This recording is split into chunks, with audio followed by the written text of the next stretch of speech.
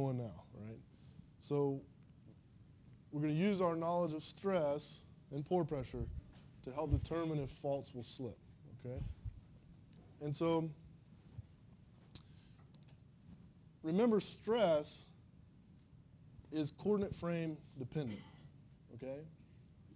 And the way we're always going to characterize or, be given the stress essentially is in terms of the principal stresses, because those are the easiest ones to measure, right? And some direction, typically the direction of SH max. So, and of course, then we know the vertical stress is another principal stress, which is always down, okay? So, so then we'll have sort of a coordinate frame in which our principal stresses lie, okay? But the frame, what we want to do is, how do we get the stress that's sort of in some arbitrary frame? It's not arbitrary in the sense that you can choose it arbitrarily, but it's not aligned with, certainly not aligned with a fault, right? So you have a fault that could be arbitrarily aligned. You have some knowledge of the principal stresses, and basically want to figure out what the stress is on the fault, on the plane of the fault, okay? So in order to do that, in order to get there, we're going to use an intermediate frame. Okay, so we're going to take the stresses from our principal direction coordinate frame, how we measure them, and we're going to take them into a geographic frame. Okay, and it turns out that there's something nice about this. I mean, you can think of the geographic frame as sort of the inertial frame. It's the reference frame in which all other reference frames are relative to, right? And the reason is, if you understand this, if you understand how to take the principal stresses into the geographical frame first, and then we'll take them onto a fault, but later we're going to do wellbore geomechanics, and you could have a wellbore that's drilled in any arbitrary direction, and we want to know the stress in the wellbore. Again, we're going to take our principal stresses into the geographic frame and then into the wellbore.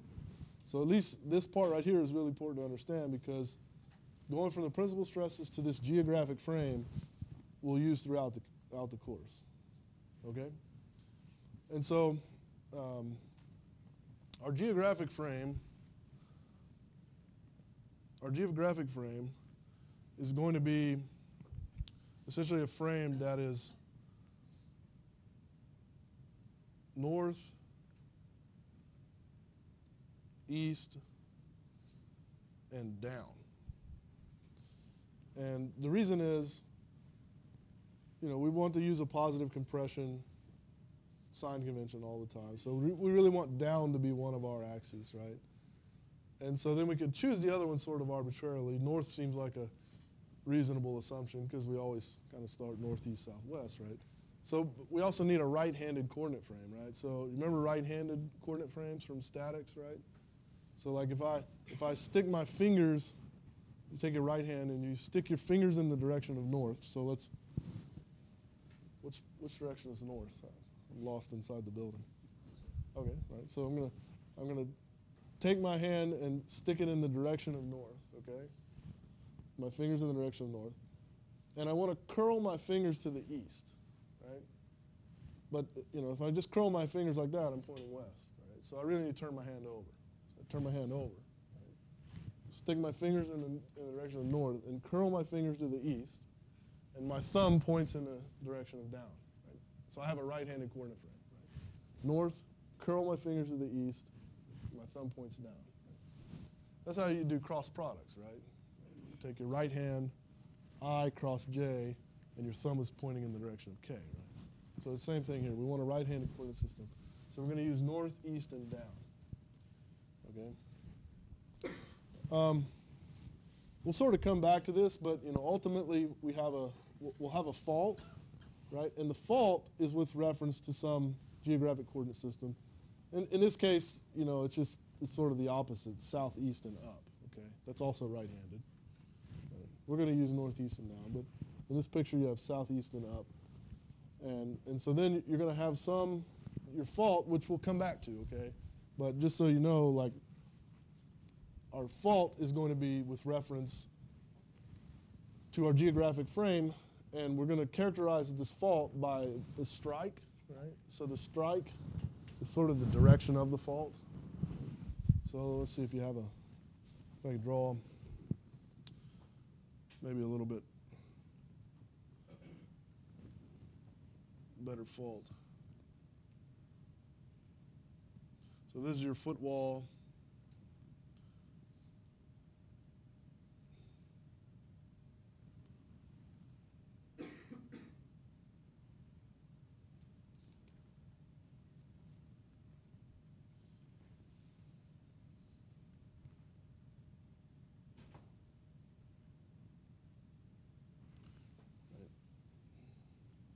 So this right here is the strike, right? Okay. And so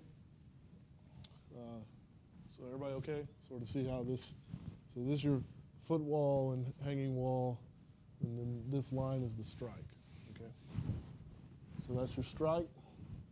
And then, so the dip of the fault is going to be dip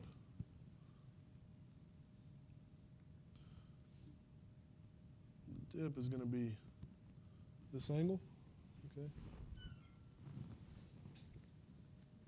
So it's the angle from horizontal to the plane, okay?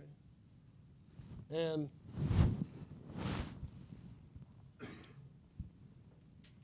just remember, if you do this correctly, it'll always be an acute angle. When we actually solve a problem, I'll point out. But it's always going to be an acute angle, right? Because you could measure it from the other way too, but it'd be an obtuse angle. Right? And then so on this figure, the rake is sort of the hardest thing to see. The rake is the direction of slip with respect to the strike. And the thing to notice here, I mean, the way I've drawn this, you might think of this as like purely, if this is purely a strike slip, right? So if this wall is moving that way and this wall is moving that way, and they're purely strike slip, right? The rake is 0. Okay? But you could, I mean, nothing's purely strike slip, purely normal fault, and purely reserve. So if the hanging wall is moving, not purely strike slip, but also has some direction up or down, then that would be the rake. Right? So it'd be sort of, if this guy is moving, kind of its motion is kind of along but down, and that would be the rake. Okay. But we'll come back to this when we go get ready to solve a problem. I mean, more in the near term, I just wanted to sort of point this out, is that we need to go from whatever coordinate frame our stresses are given to us into this geographic frame, because then our faults are always going to be relative to the geographic frame. That's how they're defined. You have a strike to the northeast, 30-degree dip. Like that's how we describe faults in geology. Strike to the west, 20-degree dip. Strike to the southwest, 60-degree dip. Okay. So that's how we're going to be given fault information, and so we need to get those are with respect to a geographic frame. So let's get our stresses into the geographic frame.